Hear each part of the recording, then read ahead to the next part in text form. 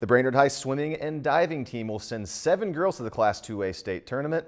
The athletes will compete in 4 different events. The Warriors will send the 200 medley relay team of Hannah McKeag, Riley Peterson, Katie Strife, and Erica Rinblum. Rinblum will also swim in the 100 breaststroke, and Strife will race the 100 butterfly. Junior Fallon Ryan will compete in the 200 freestyle. Senior divers Lonnie Anderson and Beth Ederman will also make the trip to state. I'm going to have to definitely nail all my outs of my dives, squeeze tight, because sometimes my feet come apart, so I'll have to keep them together and have good boards so that I can do my dives high and well. The relay will be very nice because we went last year, so it'll be nice just to see like what we do this year and how much we improve.